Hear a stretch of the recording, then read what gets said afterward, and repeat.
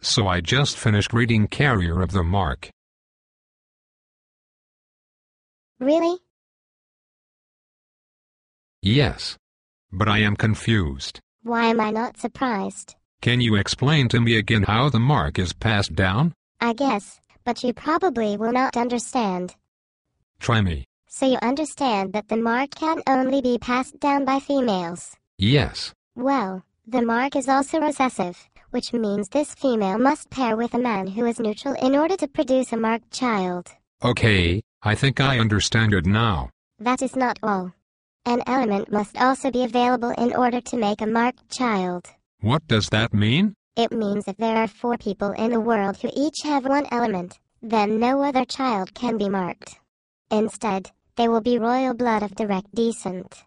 They will inherit a mark if one becomes available before the summer solstice in the year they turn 18. Why can't they just be marked? Because only 4 elements exist in the world, so only 4 marks can exist.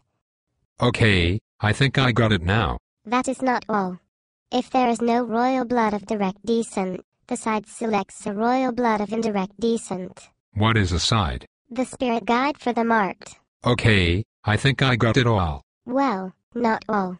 While men with the mark cannot produce marked children, they can produce royal blood of indirect descent. Oh boy. Royal blood of indirect descent will not inherit a mark.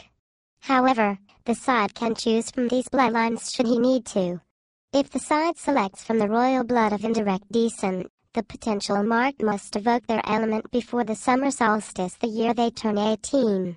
If they do not, the mark skips them and passes to either the next royal blood of direct descent, or another selection by the side. I think I get it. Megan was chosen by the side, so she is a royal blood of indirect descent. Actually, royal blood of indirect descent are usually always boys. So what is Megan?